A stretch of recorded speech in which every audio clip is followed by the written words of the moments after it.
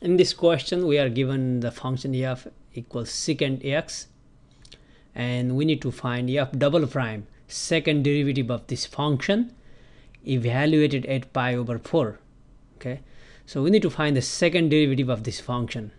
So the function is secant x, so its derivative, let me use bigger,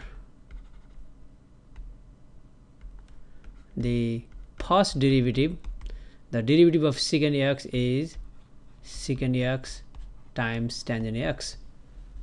Now we need to find another derivative, which is second derivative.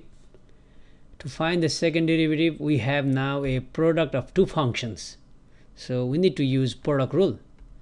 And when we have u times v, from the product rule is u prime v plus v prime u. Okay, so we want to use that product rule here.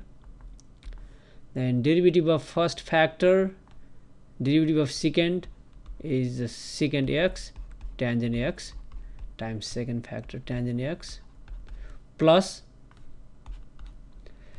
derivative of second factor, derivative of tangent x, which is secant square x times u. U is first factor, which is secant x. Okay, let's simplify. Secant tangent times tangent, tangent square, so secant x times tangent square x plus secant square times secant, that's secant cube x. Now we need to evaluate the second derivative at pi over 4. Okay, so we replace x by pi over 4.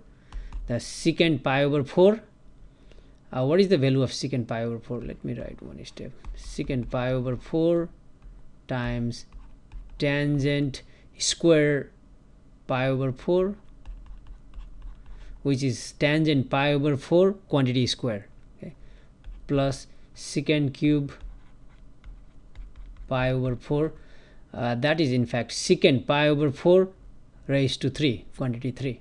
So what is the value of secant pi over 4? Okay, we know secant is reciprocal of cosine, and we know cosine pi over 4 is root 2 over 2, okay, which is same as 1 over root 2, because the bottom 2 is can be written as a product of root 2 times root 2. If we cancel root 2 and root 2, 1 root 2 remains on the bottom, so 1 over root 2. So the reciprocal of cosine, that's the reciprocal of 1 over root 2, is the value of secant pi over 4. Okay, so secant pi over 4 is root 2, and tangent pi over 4, that's 1. So secant pi over 4 is root 2 times tangent pi over 4 is 1. 1 squared is still 1, plus secant pi over 4 is root 2 and cube, root 2 cubed. Root 2 times 1 is root 2 plus root 2 cubed. Okay, you can simplify in a couple of different ways. Root 2 is square times root 2, you can go in that way. So or root 2 cube is 2 cube is 8, root 8.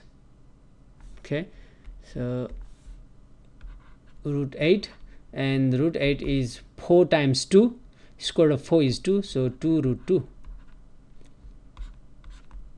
Okay, root 2 cube is root 8, and 8 is 4 times 2, square root of 4 is 2 outside, 2 root 2. So this one is 2 root 2.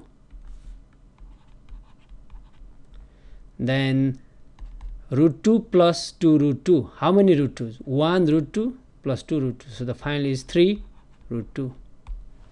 Answer.